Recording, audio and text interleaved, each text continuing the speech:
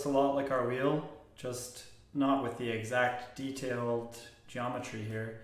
So we're gonna recreate that using the same strategy with the features we used, except we're gonna constrain the geometry to measurements we actually took from the wheel.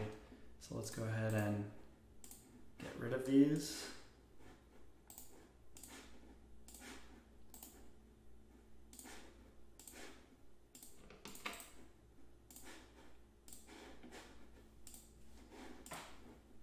So we'll start with this one here. So what we can do, we can see that we want the end of the wheel to actually start at the outer diameter, and the same thing for the inner one here. So let's start with that. Let's go in, and what we can do is, you can see we can still move around that point, and we want to grab something here to constrain it to. So we actually can grab the line, and you can see it's offering us to coincident or pierce it.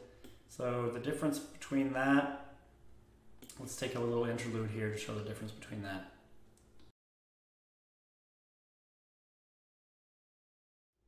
So we're back. So we know the difference between pierce and coincident. So we could here take these two and pierce, and you see the constraint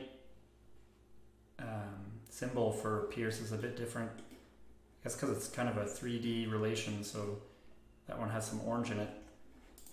Now that does work, however, it kind of has two solutions. You can see in the front plane, it is pierced twice by this circle at the bottom and at the top. So we kind of want to be more unambiguous with our CADing, just so that later on, if we're changing things, SolidWorks has to go back and check again, rebuild through the tree to create our part. We don't want it to go to the wrong solution by accident, so let's be less ambiguous here. Let's get rid of that.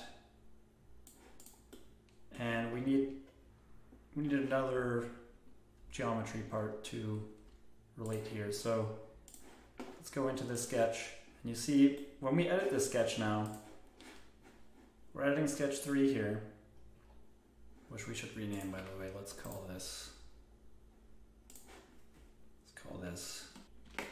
right view references. And let's call this cross section front view. So our sketches are both here. If we go in and try to edit this sketch that's above this one, we see that the front view disappears. We can no longer select things from it, and that's because in SolidWorks the information is flowing from the top to the bottom in the tree. And even though these sketches right now are independent,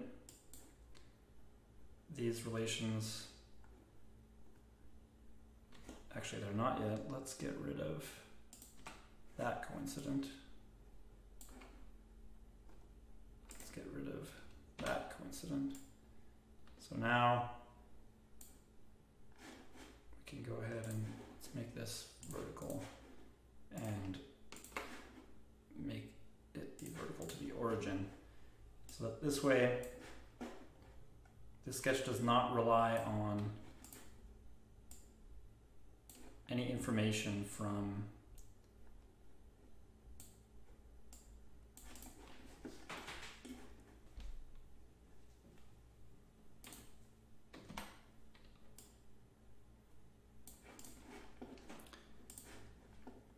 So now these two sketches are independent. We can check that by being able to actually change the order. So neither of these sketches refer to each other. So we can see that right now if I edit this one, it's making sure that I can only refer to things above it. If I edit this one, I can choose and reference things to, let's say, refer to like this line here. But if I were to switch their order, now I can edit this circular sketch and actually add relations with the sketch above it. And you can actually see we coincidented a point there, but they're not in the same place because it coincided to its projection. So in this case, we do want this sketch to be able to refer to this one.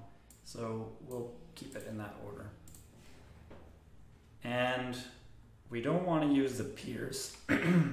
We don't want to use the pierce because of that ambiguity. So we'll go back and just add ourselves in here a line, goes upwards, and we'll add some points for our intersections here.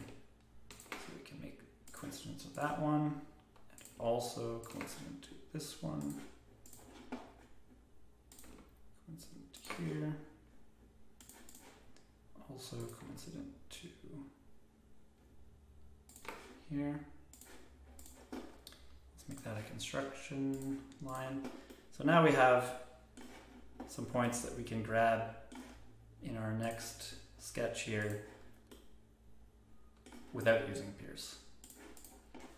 So now I can use the coincident, no problem. Coincident from a point to a point. This thing, same thing. So that sets our inner and outer radii. Now this guy here,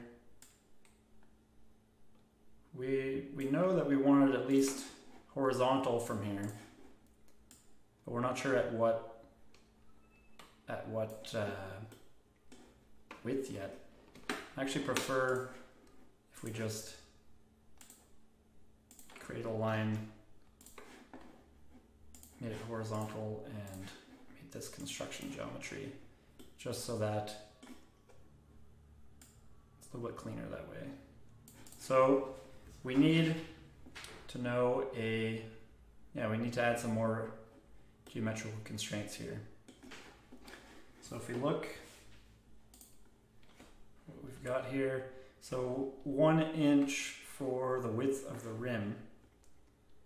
So we can go ahead and dimension here to here. So this is half the wheel, so we're going to make this so 0.5 inches. Now we've got this line here constrained as well, just not its end point. All this is still unconstrained. So let's go in. We see we've also got, so there is a lip there. So there's a housing for the bearing, and its diameter is 0.5 inches. So we'll go in here and redo a bit of that to add that inner lip there for the bearing surface. So we'll go back and get rid of this, just delete these two lines and add the kind of feature that we want here. So there we go. And we know that this one here is a 0.5 inch diameter. So we'll do like that there. So that works. And we'll add back our width of the rim here. So that works. So let's go to the next measurement that we've got here. So the outer diameter of the hub is 0.7 inches. So we'll go back in here. This is the outer diameter of the hub.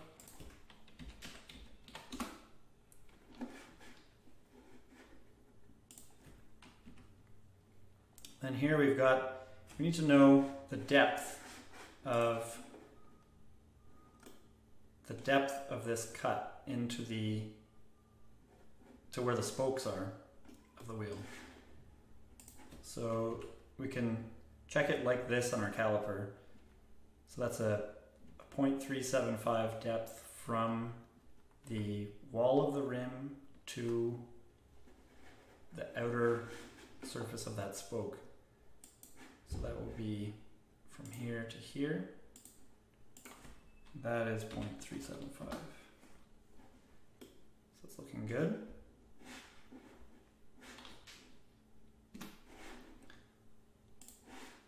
So what have we got next here? We have the inner diameter of the hub, 1.5. So we can go and, oh, we already have that actually. We created that here. So that looks like everything's constrained here except for the depth here. I think I actually forgot to measure that. So we'll go ahead and create one. Let's just say it's like, oh, actually the bearing is probably quite a bit thicker than that. The bearing's probably half, maybe 3/8 deep also. So that'll be seating for the bearing will sit in here. So everything's constrained here except for the tire. So what can we do with that? I kind of can give it various shapes here. We at least know that the width of the rim is the same. So if we go back here, the width is 1 inch throughout. So we can at least create that.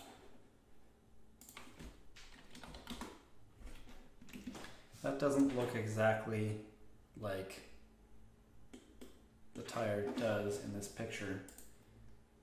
Kind of, the tire's kind of sitting on a bead in the rim, so it kind of bulges out above there. So that's not going to look great if we just use it like that. So let's create a bit of sort of the geometry of what the bead would be like. So that would be something like this maybe. And then we'd have, so when I'm using tangent arc, it automatically wants to be, it's adding a tangent relation here. So it wants something to be tangent to. So we're just going to add a construction line up here for us to create a tangent line off of. So just make this 1/2 inch just arbitrary. And then definitely the top is going to be tangent because we can see that, I mean, the wheel's symmetric, so the center line of the wheel is going to be tangent while we mirror this. So we're going to create a tangent arc here. Just the bottom, so we're going to check this relation and it's good that it's becoming tangent to the one we intended it to. So now we can go ahead and play with this until it looks about right. So actually that's not looking great here, so let's actually use a compound tangent curve here.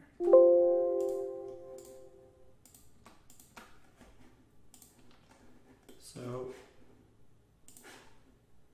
create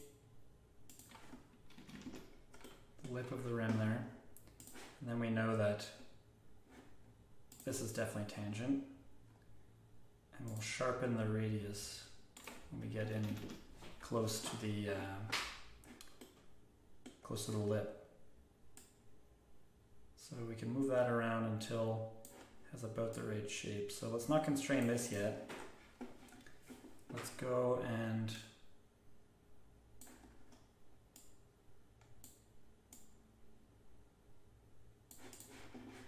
exit this sketch and revolve it. So it's not fully constrained, we can see by the minus symbol. I'm going to revolve it by this axis. Let's just take a look at what it looks. Take a look at what it's doing here. So that kind of looks good. The way it's sitting into the lip of the rim, but the lip doesn't look great here. You can see that it should be more round in there. So let's go back. We can go into the sketch. We can actually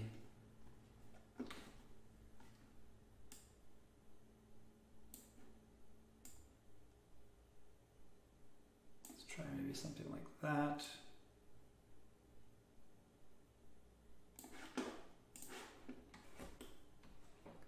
That's looking better.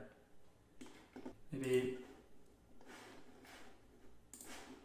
it's going to be tricky to constrain, so I'll actually create the fillets in the sketch here. The rest of the fillets we can do outside the sketch as features themselves.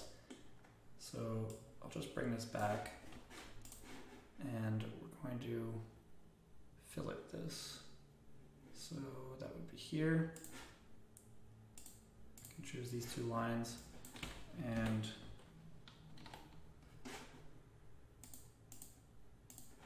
maybe like that. So that creates the actual sketch geometry of the fillet. And let's go take a look at the picture again. So it's kind of round and it goes back in on itself where the tire hits it. Oops, we don't want to keep filleting. So maybe we'll actually have it end there. So it's no longer closed, the sketch, so the feature that it's predicting can't exist anymore. So it doesn't give us that preview anymore. And actually, if we exit sketch, it'll give us an error if we choose to rebuild. So the revolve is broken here because it's not, it tells us the sketch is open, self-intersecting, or intersects the central line. So that's pretty normal when you're CADing to have errors, to have features break. You can always go in, you don't have to Control Z until you find where you were before things went wrong. You can go in and fix them. So in this case, we'll go here, and it would be an option to coincident them, but there would be a redundant point there. So the option here it gives us is to merge them. And that is not what we want it to look like. So I actually am going to do Control Z there. Let's temporarily just fix this. And now it's telling us that, so there are lines that are over constrained now. So that's also a problem when we're sketching, is we want them to be just constrained enough, then they turn black. Unconstrained, they're blue. This yellow one here is over constrained by its relations now. So we're just gonna fix it long enough to merge it so that we don't get any surprises. Then unfix it, now everything is working again. And then we will smart dimension to fix things into place. So let's give this point of images, looks fine. And now this is the only part that is unconstrained here. So these three arcs. Let's go, and I think we want this to be, I don't know if we want it more than 100 degrees, more than 90 degrees. Maybe we do. It kind of looks good like that. So let's go in here and we'll create some construction geometry here to allow us to do that.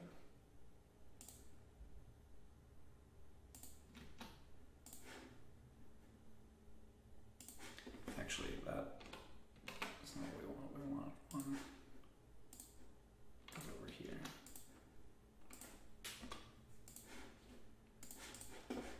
So let's tell these to be, let's try 120 degrees just to see what it looks like.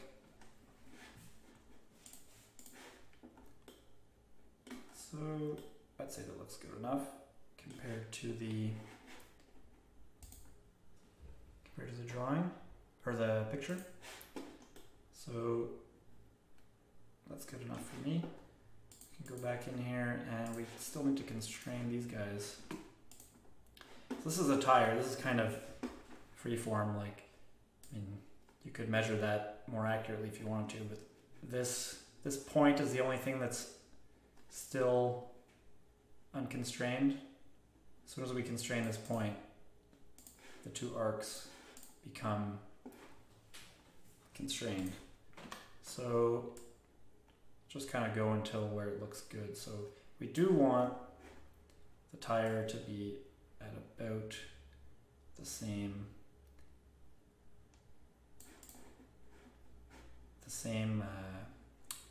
width here as the outer face of the rim. If you look at the picture, actually it's a little bit inboard. So we can just move it a bit inboard. We can actually, if we wanted to, we could add more construction geometry to constrain that.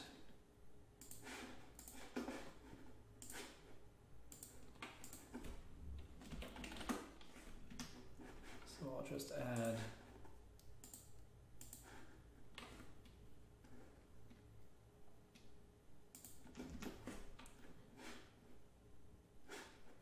vertical. Oops, I did not want to exit.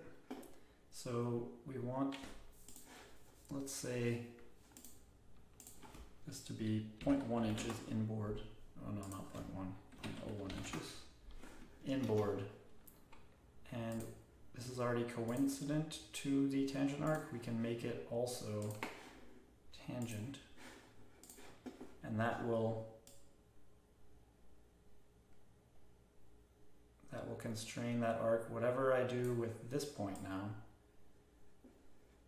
the tire will stay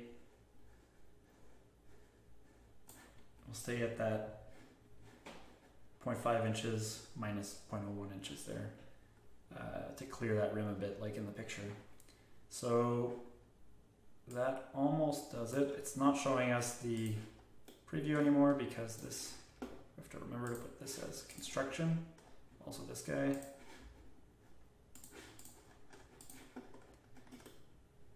So that could rebuild now if we just exit. So we've got that. So now we just need to finish up this constraint here. So I'm not sure exactly where we want that. Definitely not too high, maybe something like this.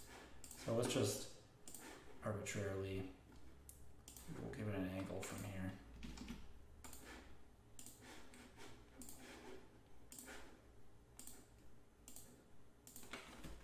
See how it looks at 35 degrees. Oh, that's good to me. So that is looking pretty good. So that brings us to now we need to be